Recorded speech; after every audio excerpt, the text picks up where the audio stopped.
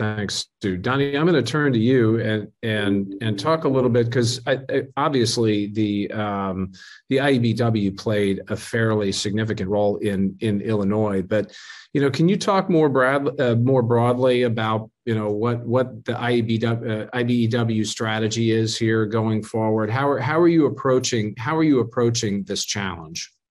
We're very fortunate. Our locals, and the senator can tell you that our locals are very active in each of the state legislative bodies. And this is where it has to be addressed right now until there is a federal answer to, one, how do you keep nuclear, have them competitive on the grid and operating, and what is the value of nuclear?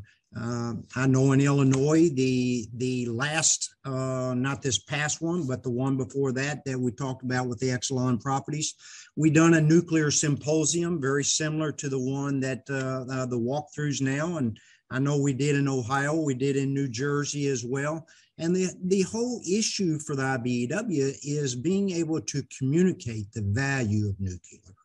Not only is it providing clean energy, but it's providing blue collar union jobs. The vast majority of, in fact, I believe nuclear is the most unionized sector of the energy business itself.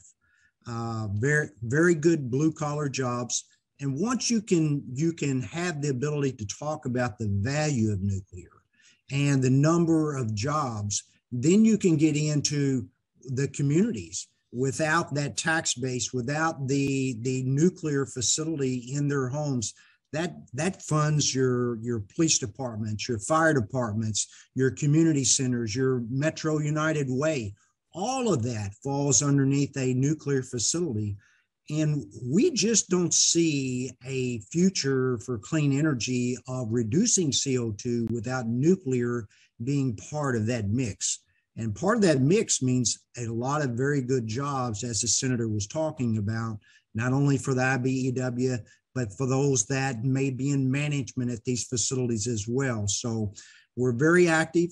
We see that right now as a state level issue that we have to address on a state by state. And then working with the Nuclear Energy Institute in Washington, D.C., and the operators themselves, we see that we need to address nuclear at a federal level so that this battle does not take place in every single state that we have an operation proceeding. So thank you, Craig. Yeah, no, thanks, Donnie.